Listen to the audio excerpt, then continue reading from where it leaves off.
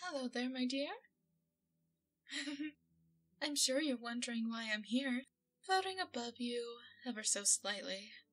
I'm happy to inform you that you've caught the attention of a goddess. Isn't that lovely?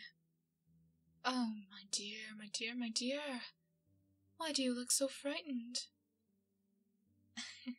Oh, don't worry. I'll take very good care of you. All I need is one thing. You give up your life to me, and only me. Why do you look so hesitant? Most mortals would jump at the chance to be even close to a goddess, especially one as powerful as me, might I add. Oh, pitiful humans, they always think about themselves and how they like to be treated. Not all goddesses and gods out there need to be worshipped to exist. Just because you believe in something doesn't mean it exists. And just because you don't believe in something doesn't mean it doesn't exist. That's not how existence works. We exist regardless of what you believe. Oh. I understand that this is a shock, that I might be pulling some magic trick or something. How can I prove it to you? Do you want me to go back to the beginning, perhaps?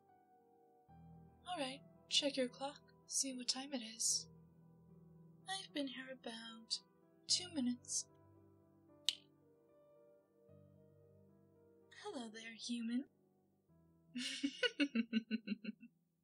That's right, we went back in time. It's my pleasure to control the chronological sequence of things.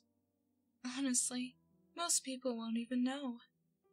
In fact, this is how immortality works, you understand. We go back to any place in time we want. Now, of course, you can only affect a few small people here and there, and that's the only way it doesn't completely destroy the time frame. But if you go back and win the lottery, no one would have known who would have won the lottery had you not gone back in time, right? Everyone would think that's exactly how it was designed to be. How on earth do you think people get so successful? Nothing physical changes, but your mind is enlightened. You remember everything, of course, but no one else does. Only the person who is in the presence of said god or goddess. Unfortunately for you, I'm not here to make you rich or famous in this mortal realm. I'm here to make you my partner. Oh, please. All the other gods and goddesses have partners. Usually they pair up with themselves, but if I'm being honest, I like someone a little more humble. Someone who knows their place. Someone who needs me just as much as I need them, if only in different ways. And I will never find that on the spiritual plane, no. But I found it here, in you. For a mortal, you are quite attractive to me. It doesn't matter whether you fit in to the norms and standards of the day or not. And I know I have taken the form most pleasing to you. I just hope it isn't someone already in your life. So tell me, do I resemble someone to you? I see. So, you have a mortal girlfriend, and she's everything you could ever want? That seems unlikely. Well then, fascinating. The question is, will you choose me over her? If we already look identical, surely it doesn't matter. After all, I'm far more powerful. Surely she could give you everything I could. Immortality, for one, I guarantee she doesn't have that. And she can't be everywhere at once. She can't see everything you want to see, all the movies and books, anything. But I can give you all those things, and companionship while you do it. There's not enough time in this mortal life to do everything. So let me give you the power to do more. I see.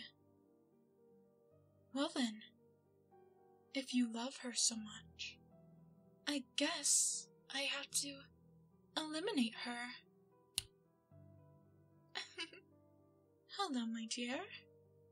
How are you today? Oh, there's no need to answer that because... What was that? Oh, I tore her soul from her body. Yes, I suppose she is dead. How unfortunate. I guess you must come with me. Silly, silly, silly mortal. I will always get what I want from you. You forget, I have power with every snap of my fingers. Anything I want, I can have.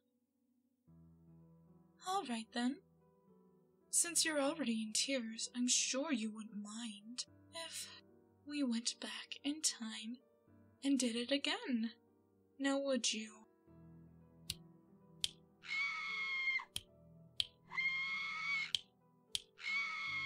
How many times does it take for a silly little mortal to give in to a goddess after she's ripped the soul from said mortal's girlfriend?